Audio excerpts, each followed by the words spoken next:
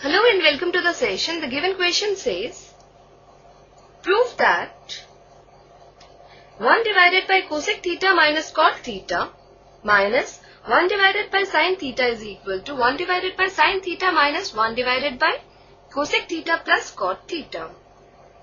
So let's start with the solution.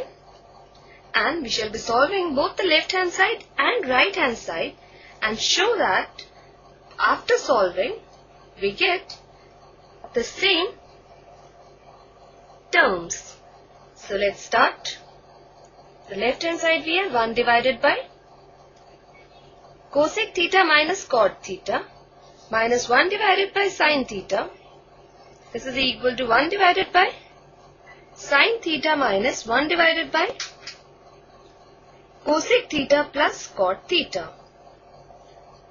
Or it can further be written as 1 divided by cosec theta minus cot theta minus 1 divided by sin theta is cosec theta. This is equal to again 1 divided by sin theta is cosec theta minus 1 divided by cosec theta plus cot theta. Now we know that cosec square theta is equal to 1 plus cot square theta. Therefore, cosec square theta minus cot square theta is equal to 1, and this can further be written as cosec theta minus cot theta into cosec theta plus cot theta is equal to 1. Right?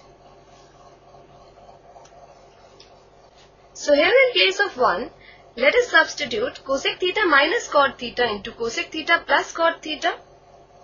So we have cosec theta minus cot theta into cosec theta plus cot theta whole divided by cosec theta minus cot theta minus cosec theta.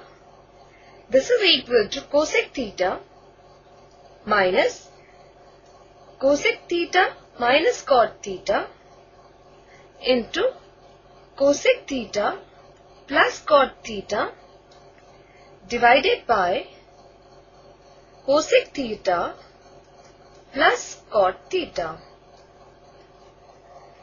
And now cancelling cosec theta minus cot theta by cosec theta minus cot theta, and here also cosec theta plus cot theta by cosec theta plus cot theta.